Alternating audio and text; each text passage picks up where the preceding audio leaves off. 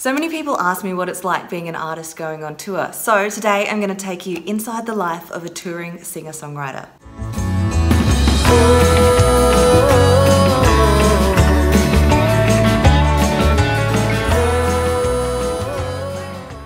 Hi, I'm Dani Young. I'm an Australian singer-songwriter. I write my own songs, I record and release original music, and I go on tour. Plus, I'm an all-round music lover, so if you want to see more videos from me, make sure you subscribe and ring the bell for notifications. In today's video, I'm taking you behind the scenes on my recent tour to Queensland with another artist, Angela Eason.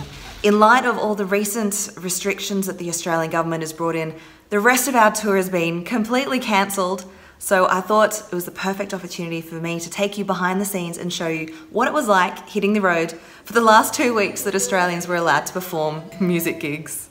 So Angela and I met a couple of years ago at a songwriting retreat. Angela was writing her new record and I was just looking for some new songs for a bit of a new sound which would eventually become a new record for me as well. And we kept in touch, we've been great friends since then, and the perfect person to go touring with is someone who's based in a different state so that you can combine your fan bases. So Angela is from Adelaide, but she now lives in Sunshine Coast, whereas I live in Sydney in New South Wales. So between us, we had fans in a few places. So we decided we'd start with Queensland, then we do New South Wales, and then we do South Australia. So this was the first weekend of the tour. We decided to hit Queensland first. I flew up from Sydney to the Sunshine Coast, and my flight was a little bit delayed, but they didn't tell me that. So I got off the plane knowing that I needed to head to the ABC Sunshine Coast studio as soon as I got there to get to an interview. And I looked at the time and realized I had run out of time and I needed to be there right now. So I had to jump in the first cab, go as fast as I could to get to the ABC studios. Literally in the nick of time. 1 minute later, they wouldn't have had room to fit me in.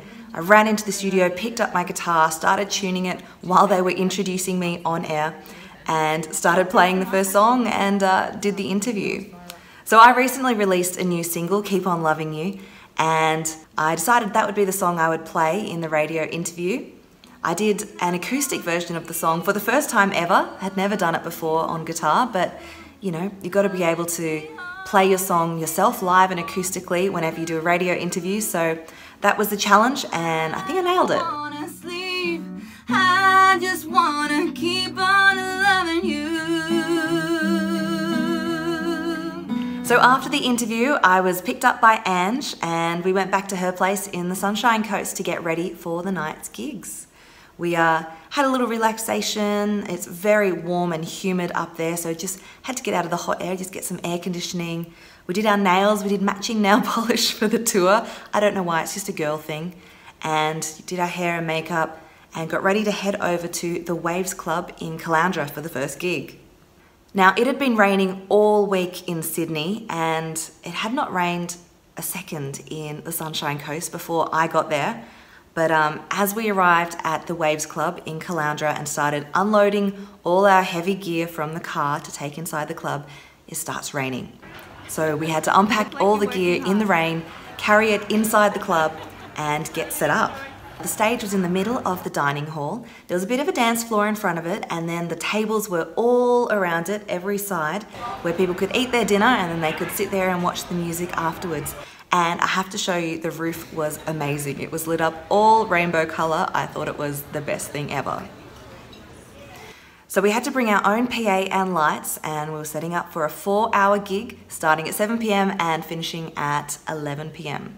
We decided for this one we would sit side by side on stage and go song for song. So Angela would play a song and then I would play a song. And we'd do that for a set, so probably 45 to 50 minutes. Then take a little break for 10, 15 minutes and then do our next set, each going song for song. Hello. Hey, we're here for the first night of the autumn tour. I'm here with Angela Eason. Tonight's our first gig and we're in Caloundra at the Waves Club. Woohoo, we can't wait. About to kick off. It's been a good day. Yeah, and we're all set up. This is our big setup, you can see. We were performing a mix of our original songs and some covers. You have to always throw some covers in that reflect who you are as an artist and, get the audience a bit excited too. I was really excited to see there was one fan who travelled an hour to come and see the show. She'd been wanting to see me live for a long time, and unfortunately I just hadn't been able to organise a Brisbane gig ahead of time. But she drove from Brisbane to Caloundra 1 hour to come and see me play finally, and it was so good to meet Kerry in person. So I'm sitting here with Kerry, who's driven an hour to come and see us play at Caloundra tonight. Say hi to everyone. Hi. How come you drove so far to come and see me? I like it. I like your music. You like me? Oh, I love it. Well, it's always so nice to have people come out and come to the gigs, especially when I'm playing in Queensland, which is not my home state. I've never played in Caloundra before, so it was really special for me to meet you here today. So this was a little bit of a challenging gig for me, honestly. It's been a little while since I've done a 4-hour gig, and even though we're going song for song, we're still on stage for the 4 hours, and it takes a lot of energy to sing from your heart, to share your stories, to engage the audience. So I did feel a bit of fatigue starting to set in towards the end of the night, but thankfully the support of the audience always gets me through, always gives me that power to keep going, and so made it through the night, nailed it, every last song right until the end.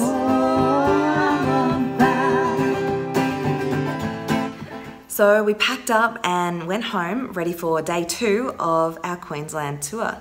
But before we did our gig, we decided we had to go to the soccer fields and be soccer mums, because Angela has 2 beautiful kids that both play soccer, and she wanted to see them play in the morning before we drove to our next gig. So pulled up a chair by the soccer field, sat in the sun for a few hours, well, maybe an hour of sunshine, enough to get a little bit of a sunburn on my chest, before it starts pouring rain and we get completely drenched.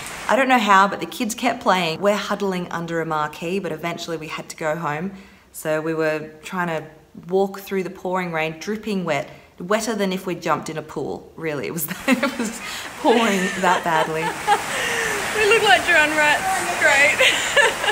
So that was a great way to start day 2 of the tour. We had to go home and have a shower and warm up again before we could go to our next venue on the tour.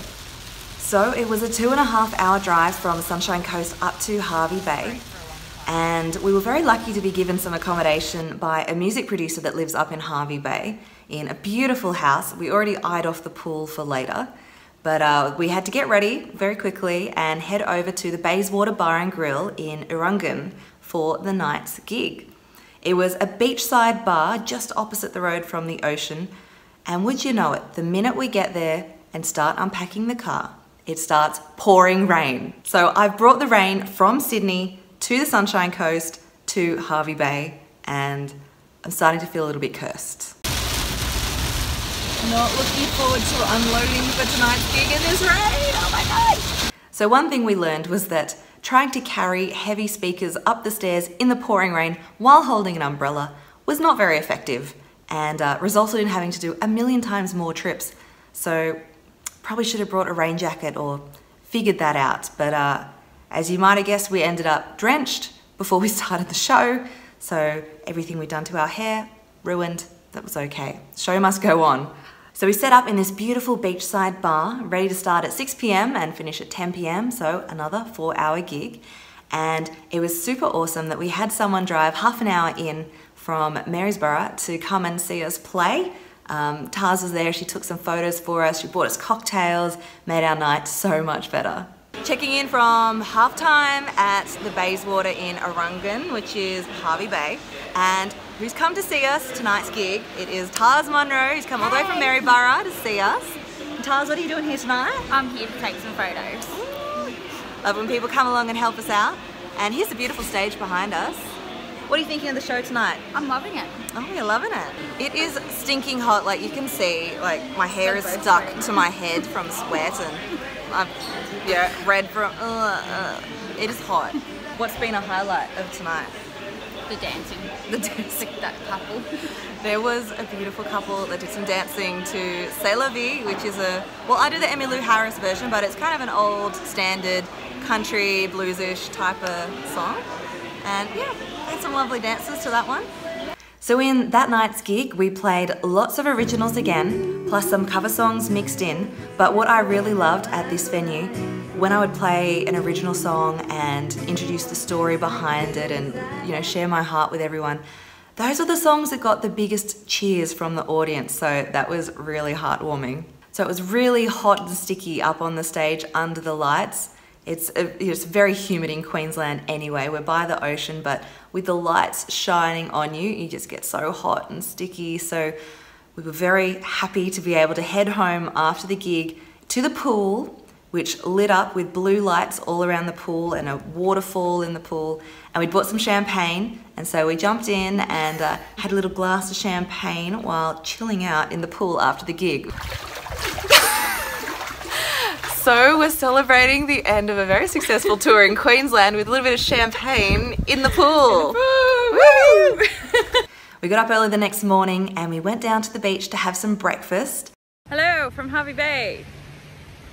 We've just had breakfast actually. It was amazing and the coffee was amazing at that place right there.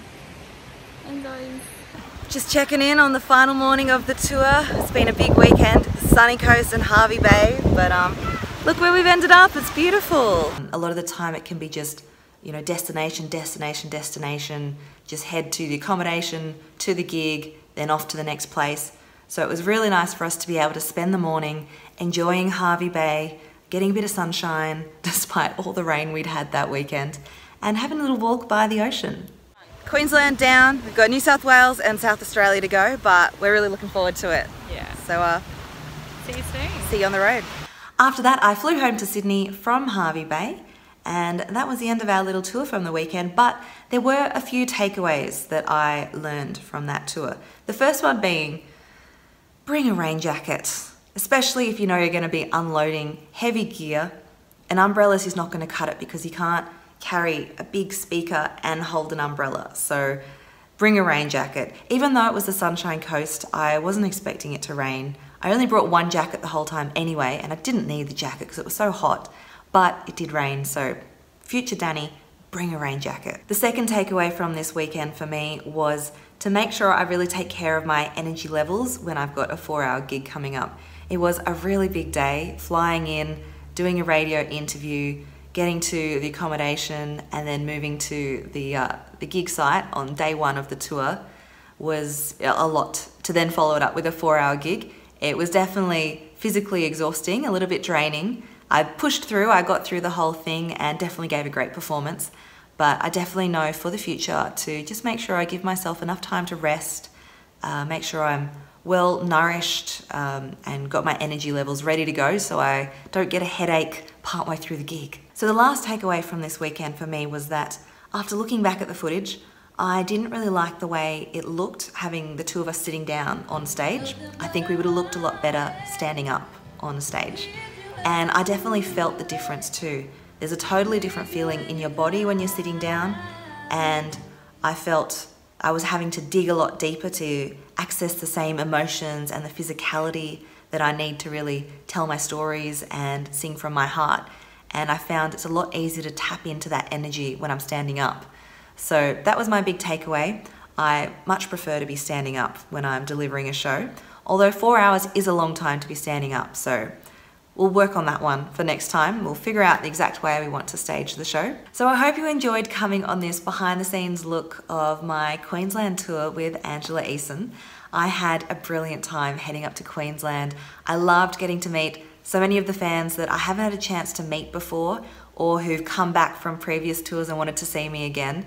So that was a really awesome thing to be able to do. I had a lot of fun on the road with Angela, and yeah, we'll definitely be doing that again in the future. And it was really awesome to be able to reflect on that. And I hope you enjoyed reflecting with me on what my main takeaways were from the weekend and how I can improve, because as artists, we always need to be improving and looking back on what we've done. So this was a perfect way to do it.